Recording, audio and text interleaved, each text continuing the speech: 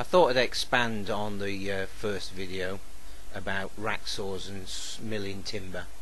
So to that end, dragged a piece of Norway spruce out, and as I'm pointing here, the fungi have started to attack it, so it's not really a lot of good, but it's alright for the purposes of this demonstration.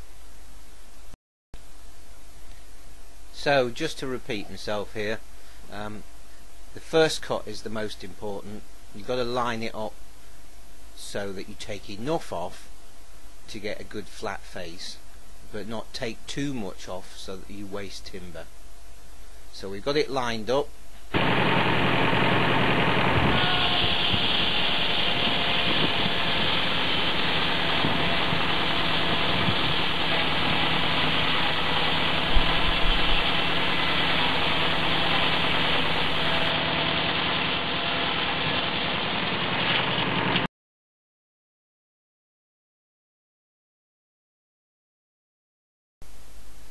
So here's the flat face I was talking about, so when the log's rolled over it's nice and stable.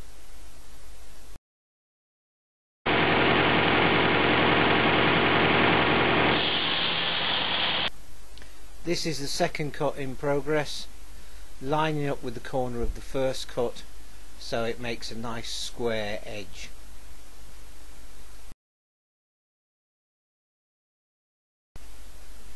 Having said that, this timber's not a lot of good because of the fungi.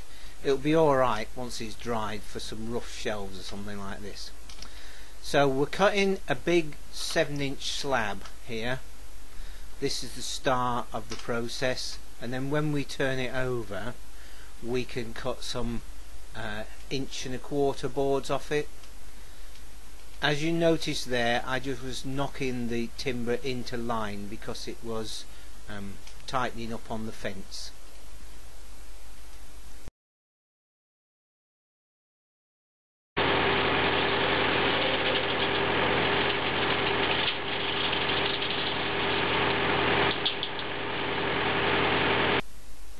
When you're lifting lumps of timber, etc., always be careful of not to hurt yourself, so therefore always pivot it, lift from one end, roll it, that sort of thing.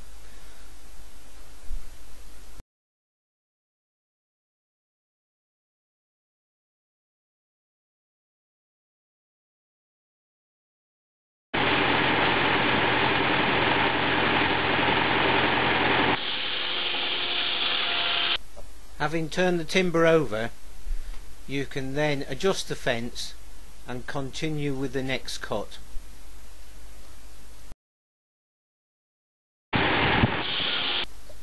So here you can see we're cutting 1.25 inch board off the side of the 7-inch slab.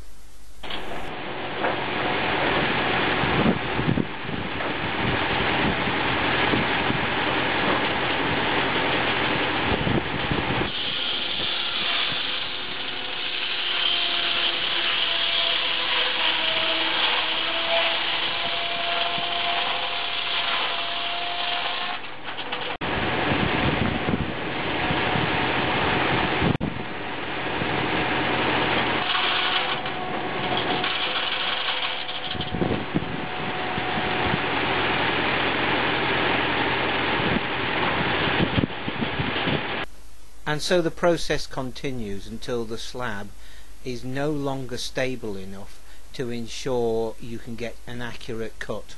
If you continue, you will end up with boards that are tapered.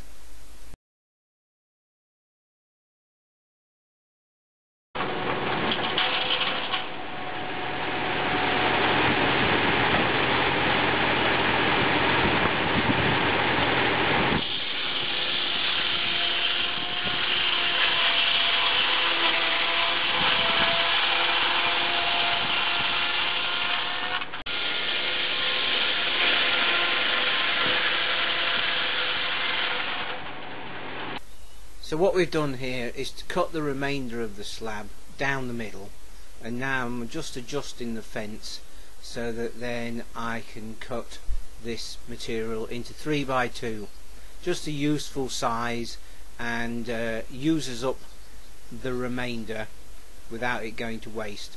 otherwise it will just end up as firewood.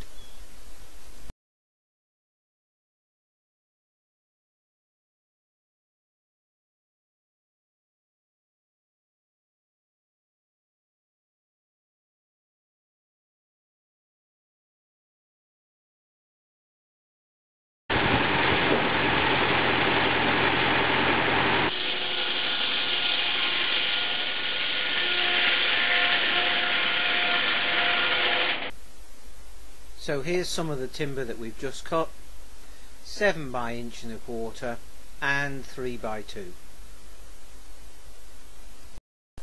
Here's some of the 7-inch timber that we've cut, showing the light and the dark areas. The dark areas, of course, where the fungi have infected the timber.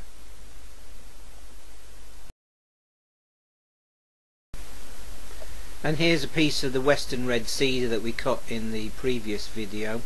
A bit later on we'll show you where we use this. It's durable, so it's quite good on buildings and external cladding. What follows now is a series of images of a building that we put up a while ago. Took forever, but all the timber was milled on the rack saw we saw earlier. Here's the framing for the floor mounted on the beams, and here's the joint for the joist to beam intersection, and here's the framing which then supports all the wall cladding.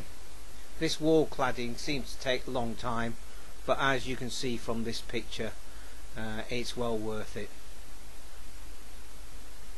The boards are overlapped to weather, so and here's the weather side of the building, which is quite exposed, and so therefore the timber has gone this lovely silver colour. Window frames here, you can say, well, they need a coat of paint, and here's the finish article. I run a course once a year on building with timber. Look on the Low Impact Living Initiative website, that's lowimpact.org, under courses.